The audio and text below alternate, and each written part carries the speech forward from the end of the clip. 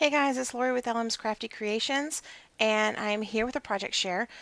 This is an explosion box, and I created it using the Echo Park Animal Safari collection, which is so cute. It is a design team project for countrycraftcreations.com, and it doesn't look like much on the top, but I do have, I didn't have time to finish the top. I really want to do like a scene here, maybe do some animals at the top and decorate it a bit, but I ran out of time. So here are the sides. I did the cut apart on the side. I actually wanted to do some like leopard print or something, animal print ribbon here, and I haven't had time to do that either. So it's mostly finished. And then here is the side. So really cute. I loved the cut aparts here. I've already made a project using this collection, but this was just the perfect paper to use for this. So obviously you take the box off, the lid off, and this is the inside. I'm going to have to zoom out at least one time, I think. But I'm not going to do that. I'm going to zoom in actually and just move it around for you. So just like the explosion box before, this is actually the base that I created when I did the tutorial for the last one. Let me actually flip it around because my little tiger's the wrong way. But I did a couple things a little bit different. So these two sides mirror each other, as well as these two sides. In the middle I have just a chipboard sticker with the tiger, and then again the same fold out that we did for the Stampin' Up! Explosion box.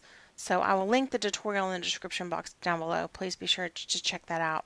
So on this side I did to keep all of my flaps closed this time, I did a belly band, and then I added this little booklet, and then I added stickers on each side that I matted on cardstock. So these will hold the 2x3 photos. And then inside here, I did these accordion folds that you could put photos on. So they're plain, and that's what's in each pocket. So I won't pull them all out, but that is that. And then this flips up, and here I have the beautiful butterfly paper with the black seam binding, and then I did the animal print acetate here, and then inside I did the same thing, added a cut apart and I made a little booklet out of it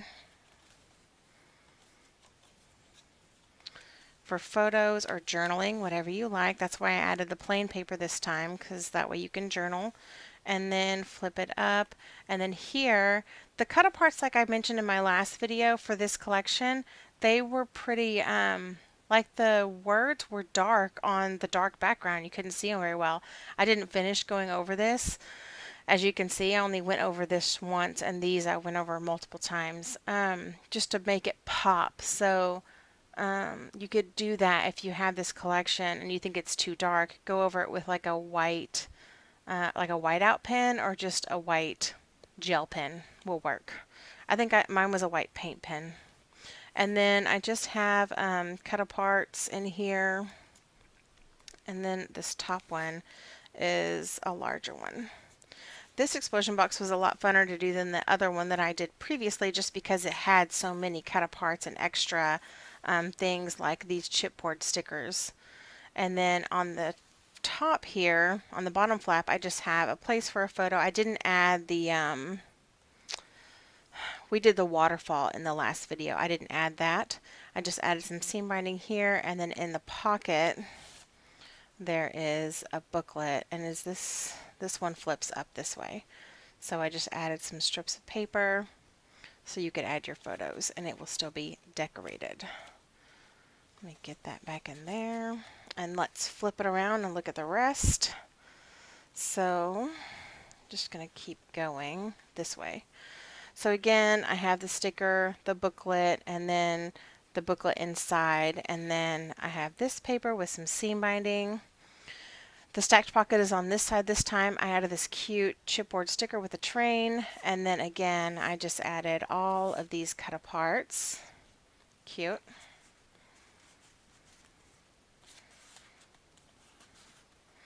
And then it flips up, And then again, you have the acetate pocket with the booklet inside. This one says Day at the Zoo.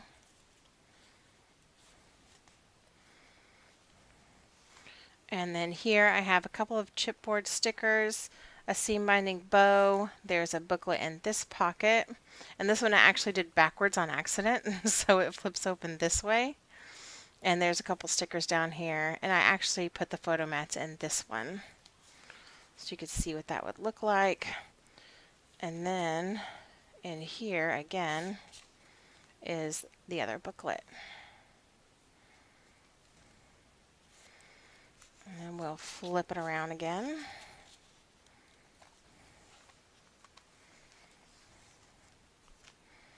So here again, the same thing, the butterflies. So this is like the mirror of the other side you've already seen. I love the cut apart, don't feed the animals. And then on this side, I just did these flags here, and then again, cut aparts. The cut aparts in this collection were cute because, you know, that's like one of my favorite things of any collection is the cut aparts. And then again, this one just looks plain. Whoops. And then the booklet on the inside of here has the cute train and just room for photos on the inside.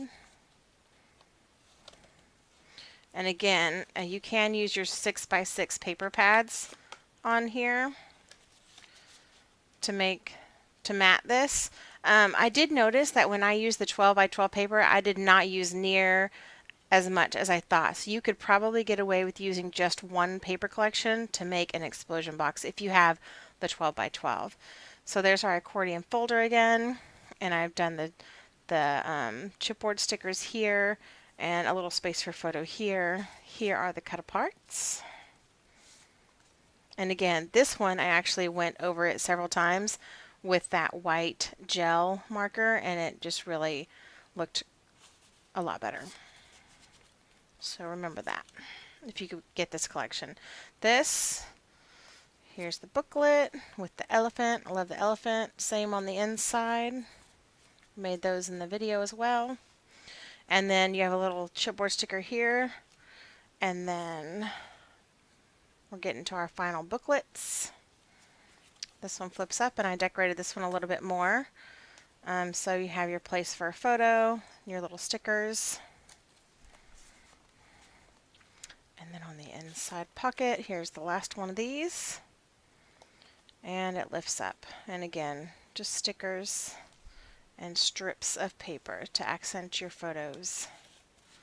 And that is it. So I think it turned out really, really cute. Like I said, I would really like to do up the lid of the box in more of a zoo kind of theme. I just didn't get to it in time. But this collection is gorgeous, and I think that this project was really perfect for the collection. So again, I will link the tutorial in the description box down below so you can check it out if you're interested in making one of these.